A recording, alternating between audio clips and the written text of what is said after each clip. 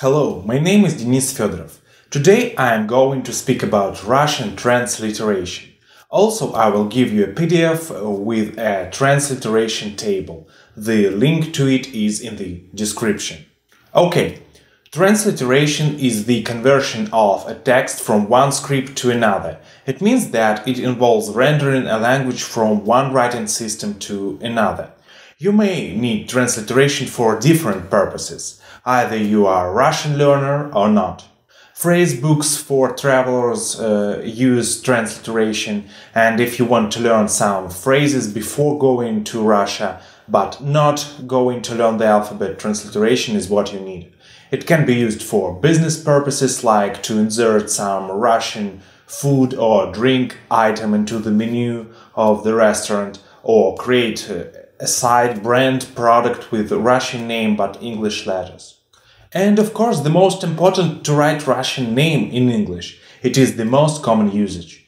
If you already know Russian, you can use a transliteration to write on Russian forums or social networks. If you have no Russian keyboard, for example, but for such purpose there are virtual keyboards. So, transliteration is used everywhere and you may need it someday. And I have prepared for you a PDF with a transliteration table. The link is in the description. So, now let's go to the PDF. There are 5 columns there. 3 last columns are for reference and 2 first are about the transliteration actually. In the first column there are Russian uppercase and lowercase letters. And in the second there is an English transliteration for them with also capital and small letters. Let's take Russian word alphabet, and transliterate it. Letter A is A, letter L is L, letter F is F, letter A is A, letter V is V, letter E is I, letter T is T. So we get word alphabet.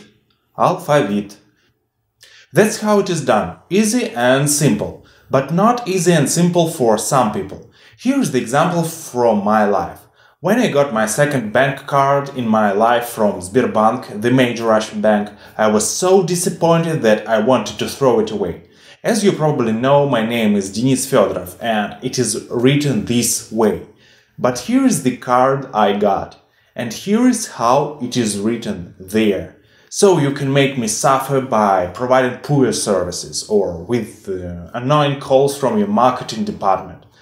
But to mangle my name and give me the card that make me watch my name mangled for several years, well, it's beyond all limits.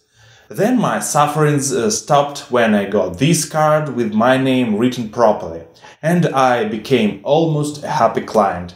And after I blocked the phone number of their marketing department that offered their credit cards and loans, I became a totally happy client. That's the example when transliteration may be good or bad, and it depends on the standard you use. So, not to bother you with technical stuff, I prepared a PDF with the proper standard.